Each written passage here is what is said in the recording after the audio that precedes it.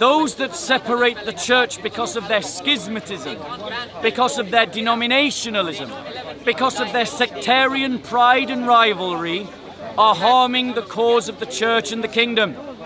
They are doing the work of the devil. So I just want to make an appeal to you. If you're someone who is bought into ethno-nationalism, I want to point out to you that it's a failed ideology, and it is failing Europe, it's failing European civilization. Because you can't root a civilization in genetics. A civilization is art, a civilization is learning, a civilization is politics, a civilization is values, a civilization is doctrine.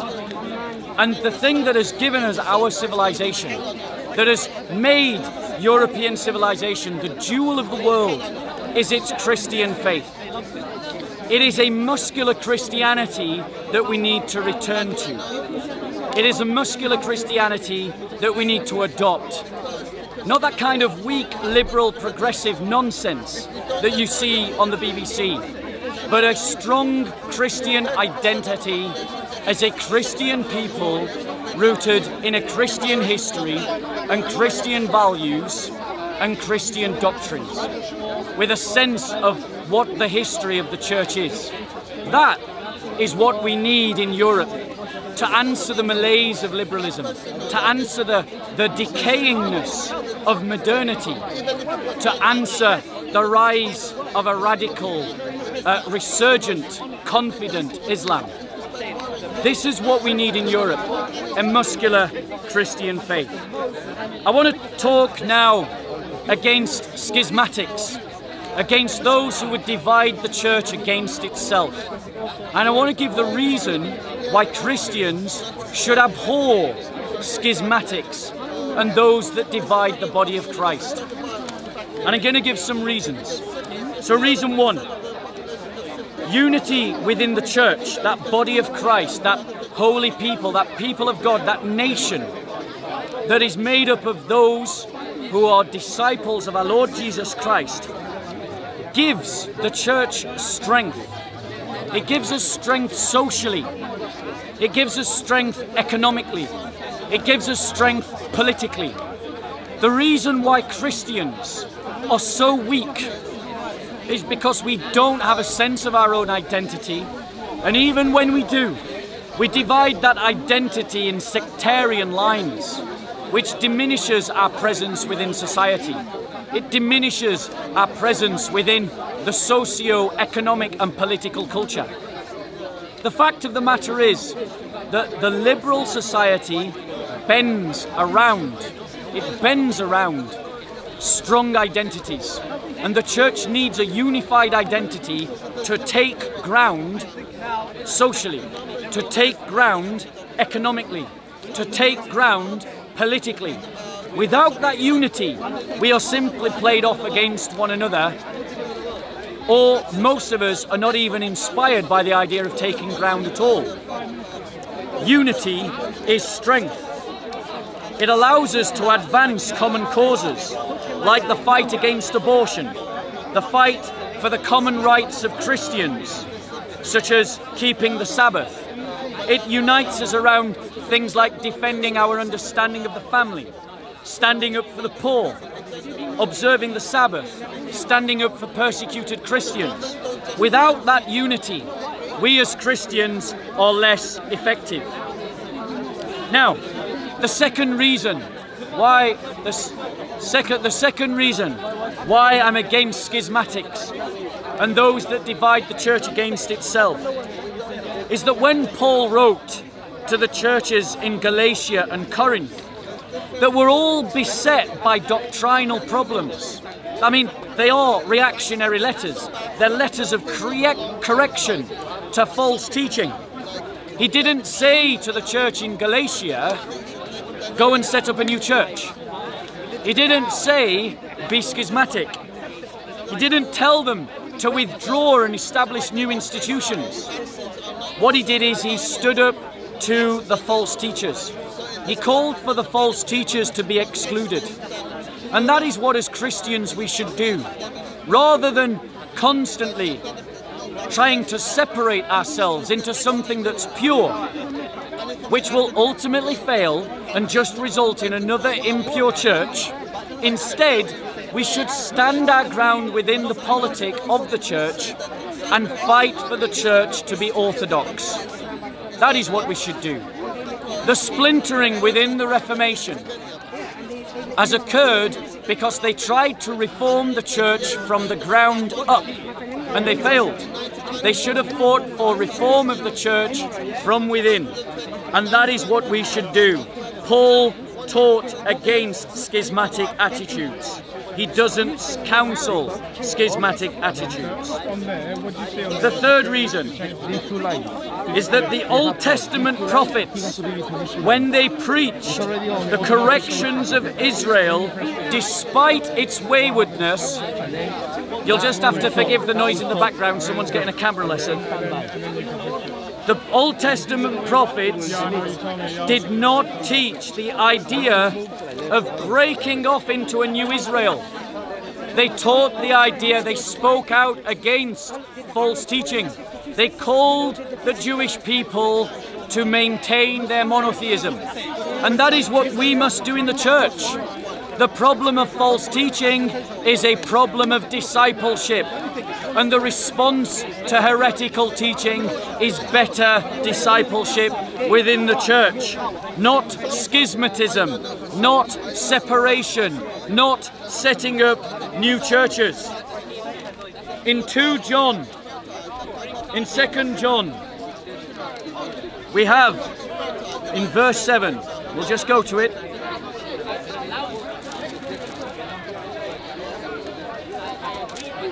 In 2 John verse 7, it gives the criterion of what it is to be a Christian. For many deceivers have gone out into the world, those who do not acknowledge Jesus Christ as coming in the flesh. This is the deceiver and the Antichrist. Watch yourselves that you do not lose what you have accomplished, but that you may receive a full reward. That is what qualifies you as a Christian, to acknowledge that the divine Son of God, and if he is a son, he has a father, has come in the flesh and has thus promised the coming of the Holy Spirit. This is what it means to be a Christian. It isn't about your views on the Eucharist, or your views on Mary, or your views on baptism, or your views on free will, or how many books you think are in the Bible. None of these things are spoken about in the Bible as the thing that defines you as a Christian. The things that define you as a Christian are what you think about God, what you think about Jesus. So keep the secondary issues secondary and the primary issues primary. Don't confuse the two. Schism and schismatism is taught against directly in 1 Corinthians chapter 1 verse 10. I've taught on it before in other videos, but I don't mind doing it again. In 1 Corinthians chapter 1 we read this: Now I exhort you, brethren, that by the name of our Lord Jesus Christ, that you all agree, and that there be no divisions amongst you, but that you be made complete in the same mind, in the same judgment. Now bear in mind, he's writing to a church that is already divided. So we shouldn't be surprised that if the church was divided in the 1st century, that we will find it divided in the 21st century. The idea of being of the common mind, of the common attitude, is an exercise of will. It is an exercise of tuition. It is an exercise of discipleship. It is about something that you do proactively. It is not about something where you emphasize the differences and divide yourselves, but that you emphasize that which unites and you stand on Christ, which is the cause of our unity. In Matthew 13, our Lord teaches a parable, and he says this, starting from verse 24. The kingdom of heaven may be compared to a man who sowed good seed in his field. But while his men were sleeping, his enemy came and sowed tares among the wheat and went away. But when the wheat sprouted and bore grain, then the tares became evident also. The slaves of the landowner came and said to him, "Sir, did you not sow good seed in your field? How then does it have tares?" And he said to them, "An enemy has done this." The slaves said to them, "Do you want us then to go and gather up?" But he said, "No, for while you are gathering up the tares, you may uproot the wheat with them.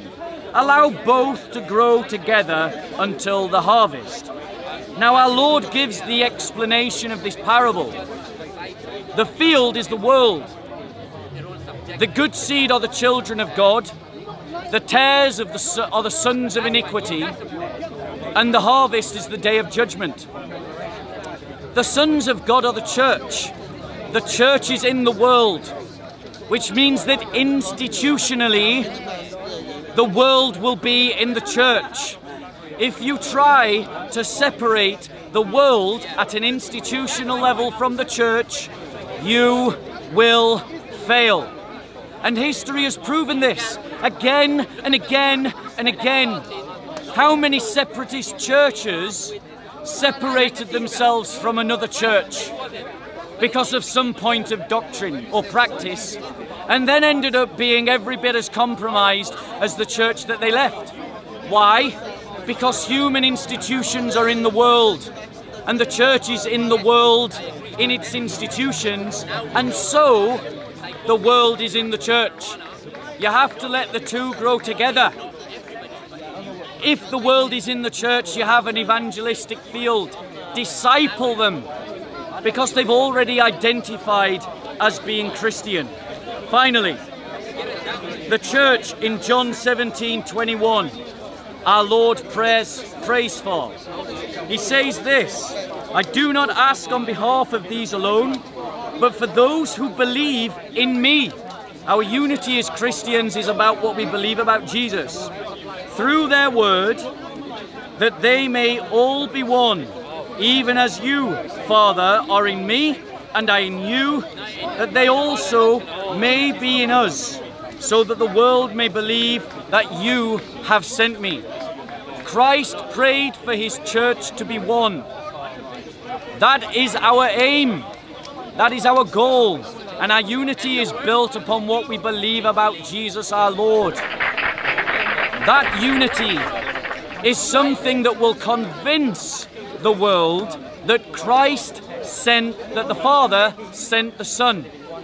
Those that separate the church because of their schismatism, because of their denominationalism, because of their sectarian pride and rivalry, are harming the cause of the church and the kingdom. They are doing the work of the devil. It is no surprise to me that many of the most sectarianist Christians who have come to the park and stirred up sectarian division amongst the church here are no longer present. They don't come anymore. They've done their damage and they've left. And I call for Christians in the park to unify on Jesus Christ, to proclaim the gospel of Jesus Christ, to proclaim him as Lord and Saviour, and to end all these petty rivalries about secondary doctrines. Now, on a practical point, how can we live out this kind of unity when our institutions are divided? Well, the answer is simple. It is not by unifying on institutional grounds. It is about unifying upon common causes. Unify on supporting the persecuted church. Unify on proclaiming the gospel. Unify on opposing abortion. Unify on defending the marriage family as defined by the apostles' teaching. Unify on standing up for the rights of Christians to practice their faith. Unify on helping the poor in the name of Christ. There's enough things to unify on. There's enough things to stand together on. And if that unity creates unified institutions, all the better. But don't fall in with sectarianists. Don't fall in with division, because you're hurting the church when you do.